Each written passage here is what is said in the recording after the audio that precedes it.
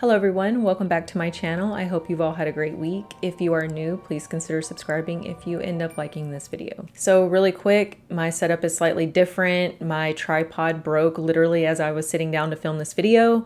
So it's stuck right now in a fixed position, just basically straight out. So I had to find like the highest bar stool I own to film this video. Hopefully I'll get things fixed and the next one will be back to normal. Okay, so today we're going to be talking about a man named Phillip Austin. Phillip had a loving wife and two beautiful children, and from the outside, it seemed like the family had a really great life. But behind closed doors, things were becoming very concerning within the family. Phillip started acting strangely, he became more aggressive, mostly towards the kids, and things just started to go downhill. And in the end, he does the absolute worst, most messed up thing any father or husband could do. Unfortunately, this case does involve both children and animals, so just please keep that in mind before you continue watching this video. And now let's just go ahead and jump right in. But first, I'd like to thank today's sponsor, Skillshare. Skillshare is an online learning community that offers a large variety of classes for creative and curious people. There are literally thousands of classes to choose from,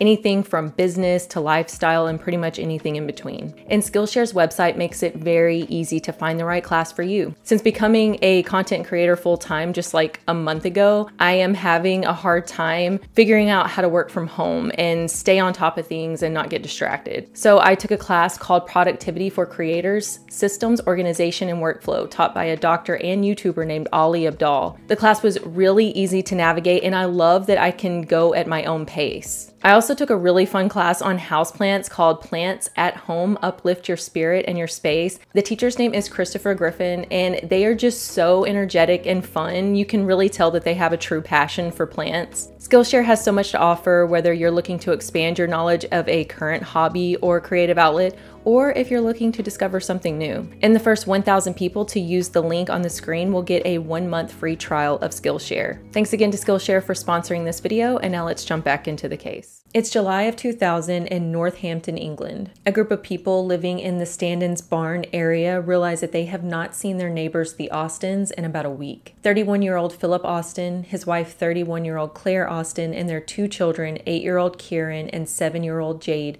would typically be seen coming and going to and from work and school, but their house had been suspiciously silent over the last few days. The neighbors knocked on the door to see if anyone would answer, but nothing. But they did notice that Claire's car was still parked outside in front of the house. The neighbors become increasingly worried, so they decided to mark the curb where Claire's car tire was, just to see if maybe the car would move overnight. But when they went back to check in the morning, there had been no movement. Now, really fearing that something might seriously be wrong, the neighbors decided to call Keiren and Jade's school to see if the children had been showing up or not. But the school tells them that neither child had been in attendance that week. After hearing the concern from the neighbors, the school decided to try to contact Claire and Phillip themselves, but there was no answer. So then they called Claire's mom and stepdad, Carol and Harry Quinn, to see if they knew where the children had been. But Carol and Harry have no idea why the children have not shown up at school, and they immediately have a feeling that something is terribly wrong. Carol and Harry, who are both very close with Claire and their grandchildren, had tried to get a hold of them earlier in the week, but Claire hadn't answered and she had never called them back. When Carol had questioned another family member about whether or not they had spoken to Claire recently,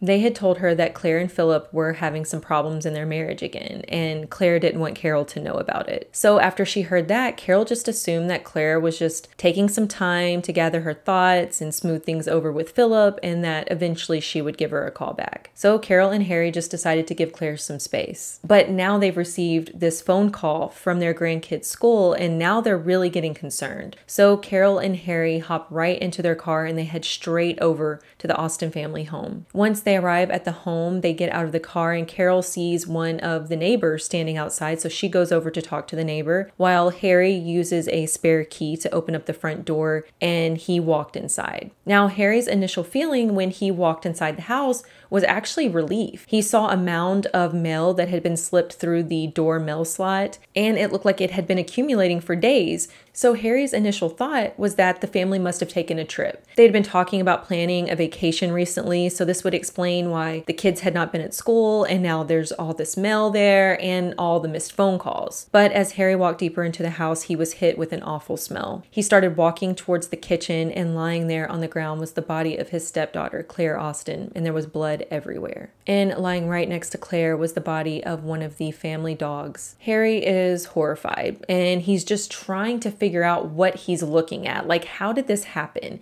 Murder is not in his mind. So he sees that Claire has some cuts on her wrist, so he thinks that maybe she's done this to herself. Harry turns around and he runs straight back towards the front door, and he's trying to prevent his wife from walking any further inside the house. He does not want her to see Claire in this state. But Carol pushes right past him, and she goes straight to the kitchen, and she sees the body of her daughter lying there on the kitchen floor. Carol's mind immediately goes to her grandchildren. Where are Keiren and Jade? So Carol and Harry run up the stairs to the children's bedrooms, and there they found both of the children's bodies. Keiren in his room and Jade in hers. And they appeared to have both been strangled to death. They call the police. The police come out and immediately start to process the crime scene and to ask some questions. And one of the biggest questions on everyone's mind is, where is Phillip? He's nowhere to be found. He's the only missing member of the family. And the police immediately start looking for him. Phillip Austin was born on February 14th, Valentine's Day in 1969 in Northampton. We don't know a lot about his early life, but we do know that he was an only child, and he has been described as a very quiet boy who just kind of was standoffish. He kind of stayed to himself. After Phillip graduated from high school, he remained living at home with his parents, and he eventually landed a position working as an overnight shift forklift driver for a grocery store warehouse. Then in 1991, while he was out at a bar, Phillip met a woman named Claire Golden. Phillip had spotted Claire while she was sitting at the bar with her friends, and so he bought her a rose, and he walked over and handed it to her, and the two started talking. Claire was almost the same age as Phillip. They were only about 3 months apart, but they were complete opposites. Where Phillip was quiet and reserved and very introverted, Claire was fun and outgoing, and she had a ton of friends. But opposites definitely seemed to attract in this case, and the two began dating. Claire's family was sort of surprised when they met Phillip because he just seemed so different from Claire. He didn't seem like her type, but you know, if she was happy, they were happy. And only a few months after the two had met that night in the bar, Claire discovered that she was pregnant. Now, this pregnancy was a shock to Claire and Phillip and their families. Before Claire and Phillip really had a chance to get to know each other properly, they were now suddenly thrown into this very heavy relationship. And they were still pretty young. They were only about 23 at this time, but they both seemed excited about becoming parents. And on February 19th, 1992,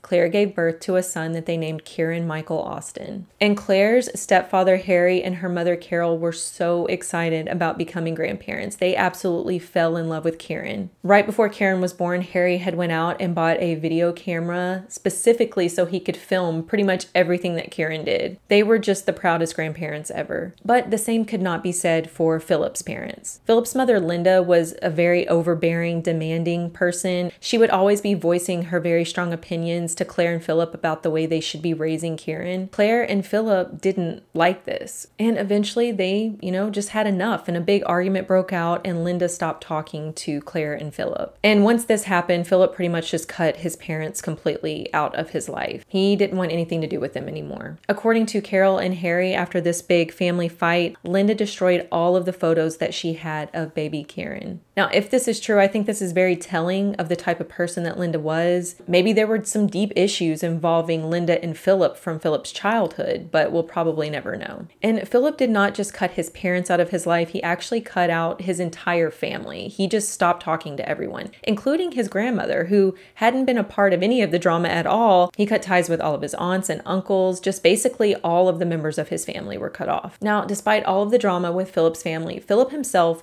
was said to have been a very attentive father. He would feed Keiren, change his diaper, he was always holding him, and he just seemed very hands-on. Claire and Phillip soon expanded their family even more when just about 4 or 5 months after Keiren's birth, Claire found out she was pregnant again. And on April 22nd, 1993, a beautiful little girl they named Jade Carol Austin was welcomed into the world. And about 3 months after Jade was born, Phillip and Claire decided to get married. It was a really nice, simple ceremony, and Harry was of course there filming everything with his video camera, and everyone looked really happy. But people couldn't help but notice that the groom's side of the church was almost completely empty. Claire's side had all of her family and lots of friends. Phillip's side only had about 1 or 2 people, and I don't even know if those were actually people from Phillip's side. That could have been spillover from Claire's side for all I know. Now, I am not shaming anyone who decides to not have their family at their wedding. There might be some serious issues there that you don't know about. However, it is a little odd that Phillip didn't have any friends present. You would think that he would have someone there for him, but as it turns out, Phillip just didn't have any friends. Outside of Claire, he really didn't associate with anyone. In fact, his best man at the wedding wasn't even a friend of his. He was actually a friend of Claire's. After the wedding, and with their family now complete with the birth of their second and final child, the Austins settled into family life in the Stand-ins Barn area at 76 Stockmead Road. In the beginning, Phillip supported the family with his modest living, working as a night shift forklift operator, and Claire looked after the kids, and life seemed really good from the outside. But as time went on, Carol and Harry started to see some things that didn't sit well with them. When Phillip would play with Keiren, he would be very rough. And I know that some parents just roughhouse with their kids, and this usually is totally normal, and it's all lighthearted, and in those cases, the kids are having fun, and they're usually laughing and, you know, play fighting back. But that is not how this was. There's actually a video of Phillip playing with Keiren when he's about 2 at most. And in the video, you can see Phillip patting him really hard repeatedly on his chest, like really, really rough. Then Phillip picked Keiren up and hangs him upside down by his overalls. And he's just like swinging him back and forth and bobbing him up and down kind of violently. And Keiren is not laughing. In fact, he starts crying. But even though Keiren is very obviously not comfortable with what's happening, Phillip seems totally unfazed, and he just continues to hang him upside down, and Keiren just continues to cry. It's just very odd and unsettling behavior, especially when you hear what else he goes on to do. Carol and Harry hated this. They thought Phillip was way too rough with Keiren, but as far as I could tell, they just kind of stayed out of it in the beginning at least. Now, as time went on, Phillip and Claire started to have some marital issues. First of all, Phillip would call Claire fat and make fun of her size all the time. So that's enough right there to make me hate the guy. He also started spending money very frivolously. Claire had always been a saver, and she would try as hard as she could to save as much as she could so the family could afford nice things and maybe take a trip here or there. But over time, Phillip started buying like random things that didn't make any sense. Like he bought a set of golf clubs, which can be very pricey, and he didn't play golf. He never even used the clubs. He went out and bought expensive weights for weightlifting. But again, he did not lift weights, and he never touched those weights. He bought expensive shoes, just spending unnecessarily when the family really didn't have that kind of money to spend. And Phillip would hide these purchases from Claire, but eventually Claire would find out about it and there would be an argument. And then Phillip would pack up a bag and he would leave, and he would be gone for days. Claire started referring to Phillip as Gulliver because he would always be off on his travels. She would call up her mother and she would say, well, Gulliver is gone on his travels again, and Carol would know exactly what that meant. On a few occasions, Phillip was gone for so long that Claire ended up calling the police to report him missing. It's not fully known what he would do during these disappearances, but Claire knew that he would usually binge drink. Carol tried to talk to her daughter and get her to divorce Phillip, but she just couldn't go through with it in the end. However, she did take the kids, at least on one occasion, and move in with Carol and Harry, but this only lasted for a few days, and then she ended up going back to Phillip. And despite any promises that Phillip may have made to Claire to be better, their relationship was in a very rough spot. Phillip was emotionally distant. He didn't express his feelings well at all, and he just seemed sort of detached from his surroundings. And like I mentioned earlier, he didn't really have anyone besides Claire and the kids. His family was completely cut off, and he didn't seem to have any friends, so his entire life revolved around his family. According to some people who were close to Claire and Phillip, Phillip wanted control over Claire and the kids, and he wanted to be seen as the alpha male. He liked the fact that he was the sole breadwinner for his family, not for any noble reason. It was just another form of control. It was his way of showing them that without me, you would never make it. He loved the fact that Claire couldn't drive, so she even depended on him for rides everywhere she went. He just really liked the fact that Claire was so dependent on him. But all of that changed when both of the children started school, and Claire now had the time to pursue a career of her own. And she found work as a nurse, and she really enjoyed this job. She mostly enjoyed the freedom freedom that it gave her. She was now able to afford her own way without Phillip's help. She even got her driver's license and she bought herself a car, so she no longer was depending on Phillip for everything. And Phillip did not like this. Claire was starting to step out on her own and he could feel the reins slipping. Not only that, but Claire had also joined a Weight Watchers program and she was doing really well. She had even won Slimmer of the Month because she had managed to drop so much weight, and she was feeling really good about herself. And Phillip did not like this either, especially because he was gaining a lot of weight around this time. Now, as Keiren and Jade grew up, they became very close. Keiren was said to be very inquisitive and talkative and a super affectionate kid who absolutely adored his sister. And Jade was said to be more quiet, a little more shy, and she was just sweet and she had a beautiful smile. And when you see photos of Keiren and Jade together, Keiren usually has his arms around his sister. And not only were the children close with each other, but they were also very close to their grandparents. They would go to their grandparents' house to spend time with them a lot. And it was during one of these visits that Carol and Harry learned of something very disturbing that was going on in the Austin home. Keiren had been sitting at the bar at Carol and Harry's house and he was swinging his legs. And every time he would swing his legs, he would kick the brick of the bar. And so Carol kind of turns around and, tells him to stop because she's worried that he's going to damage the brick. When she says that, Jade says, "Yeah, stop it, Keiren, or else you're going to get a good hiding." A good hiding is a term used for like a beating. And Carol's like, "No, we don't give hidings in this house." And then Jade says, "Well, we do at home. Sometimes Daddy gives us a good hiding." And then she said, "But the worst part is when Daddy does this, right, Keiren?"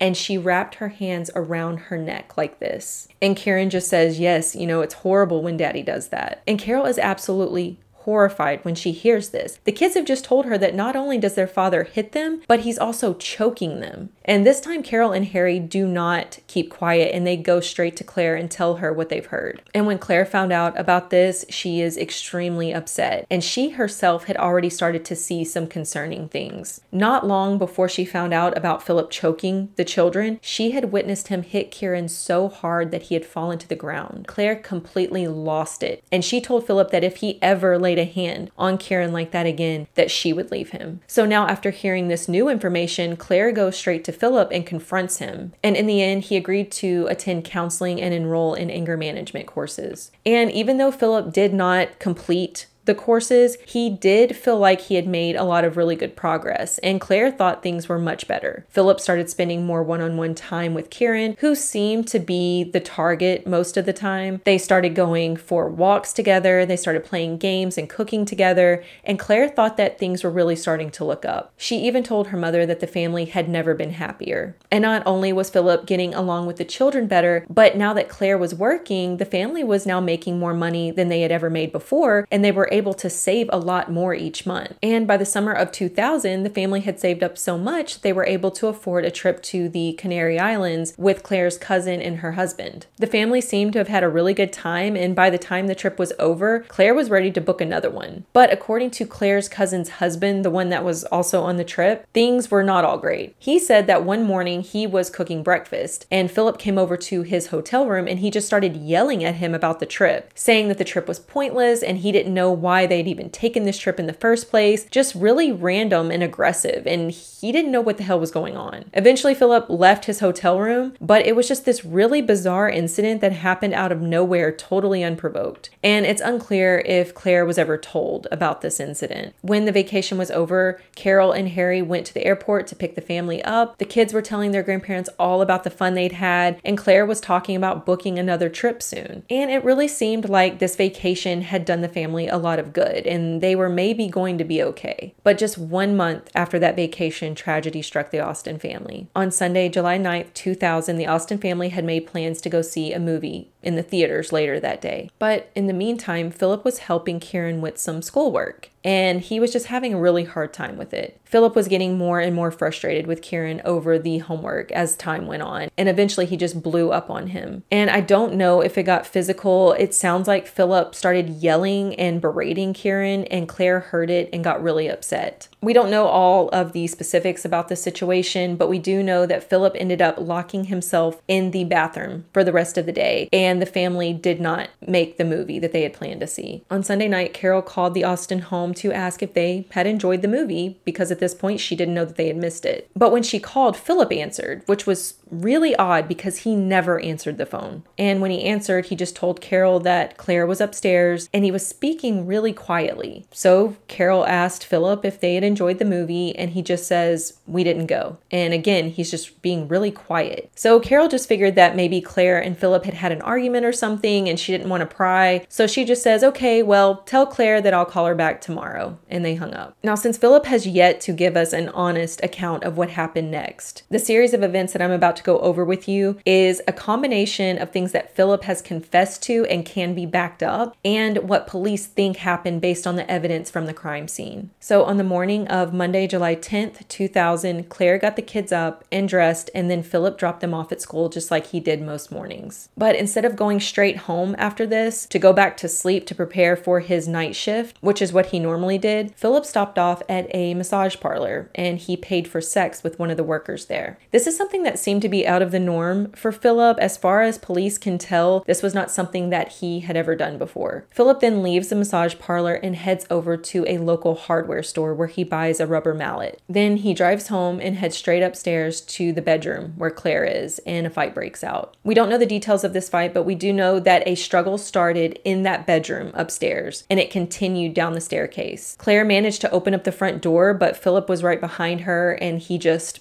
slammed the door before she could escape. Phillip then attempts to strangle Claire, but Claire was not going down easy, and she had been trained in self-defense, so she was fighting with everything she had. She managed to shake him off and break free, and she ran towards the kitchen. It's thought that Claire either slipped and fell while she was running into the kitchen, or maybe Phillip knocked her down, but somehow she ended up on the kitchen floor. And that's when Phillip began to beat her with the mallet, and this was a long, sustained beating. Still not satisfied that he'd done enough damage, Phillip then grabbed a kitchen knife and stabbed Claire so aggressively that the knife broke. So then he grabbed another knife and began repeatedly stabbing her with that one as well. And he's still not done. He then gets up and goes into the laundry room and grabs one of Claire's bras and then strangles her with that. It was later said that any one of those methods of murder would have been enough to kill Claire. This was such an extreme case of overkill. At some point, using that same mallet, Phillip also killed both of the family dogs, Dandy and Sooty. And after Phillip is finally satisfied, his main goal is now to buy himself as much time as possible before the body is discovered. Phillip knew that Claire had a shift scheduled to work that day, and he also knew that her coworkers would be calling to check on her if she just didn't show up. So he goes upstairs and he changes his clothes and he heads over to Claire's place of employment. And he tells them that she's not going to be in for a while because she hurt her back. The whole time he's there, he's very calm,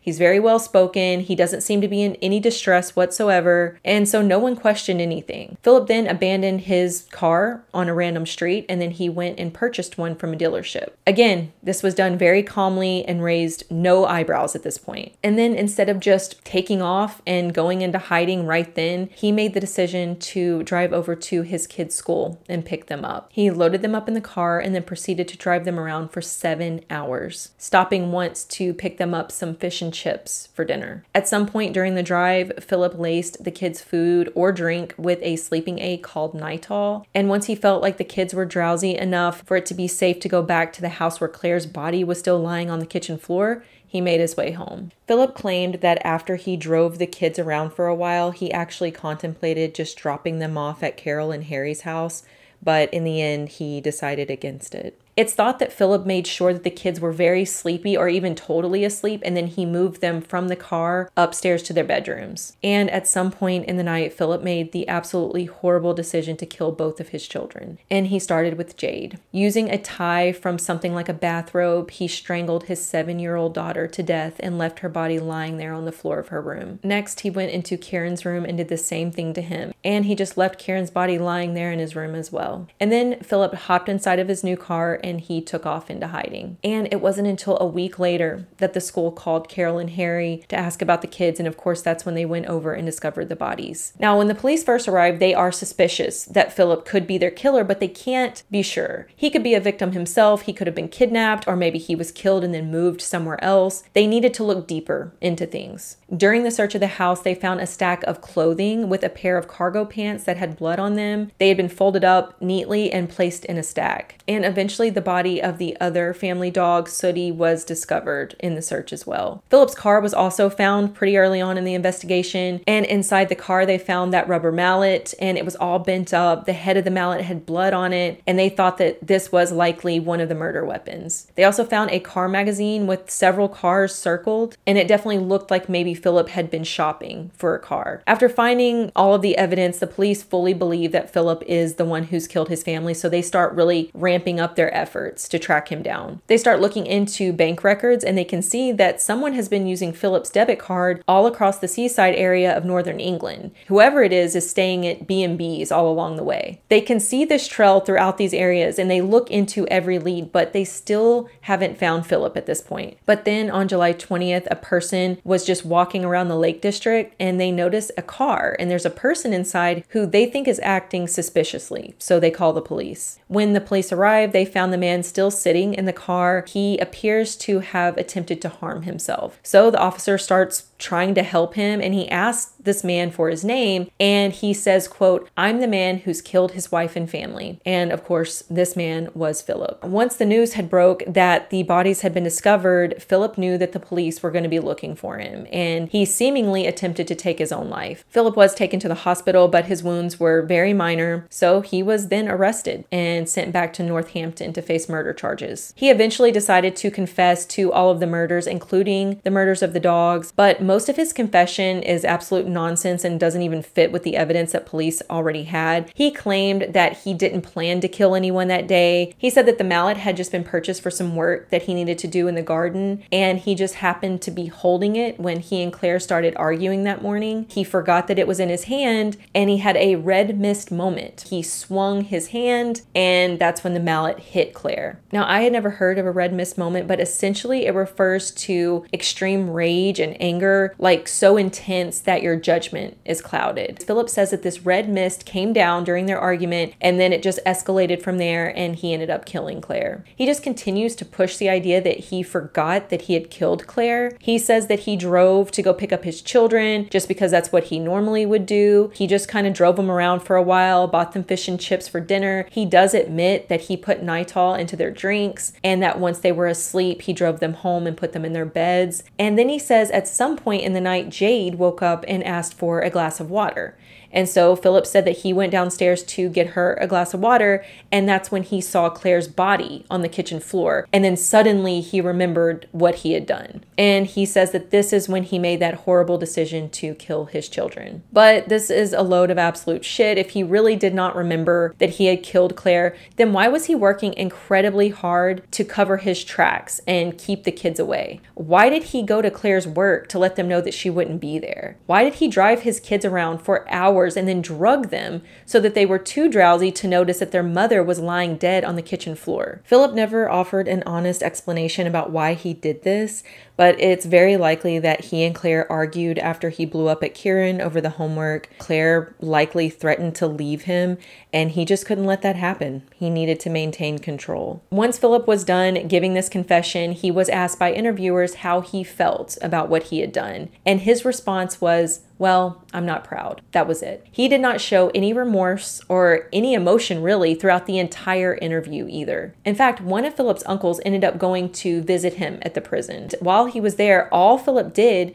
was ask about his stuff that was still in the house. And I think this all proves how much of a monster he really is. Phillip was given 3 life sentences, but they were to be served concurrently, meaning that they were to be served at the same time, not one after another. And he would also be eligible for parole after 20 years, which is not even close to enough time for the horrible crimes that he committed. Phillip actually came up for release at the beginning of 2021, but he was denied. However, it was recommended that he be transferred to an open prison, and this would give him more freedom. He'd be able to go out into the public and look for work. But thankfully, this recommendation was rejected in the end, and Phillip remained exactly where he had been. However, another parole hearing will take place this year in 2023. It was actually supposed to take place back in February of this year. The Quinns sent their son to the hearing to read out their plea to keep Phillip in prison. Carol and Harry couldn't make it themselves because Harry is in poor health at the moment. But after Claire's brother read the family statements, they were told that the rest of the hearing would have to be postponed until May of 2023 because they didn't have all the necessary information regarding Phillip's behavior during his time in prison. So the hearing was adjourned until May 16th, and the decision won't be made until 2 weeks after that, which will put the decision date on May 30th, which is Claire's birthday. And I cannot even begin to imagine what the Quinns are going through. It's been a really tough healing process for the Quinns, and to have to deal with these hearings has to take such a toll on them.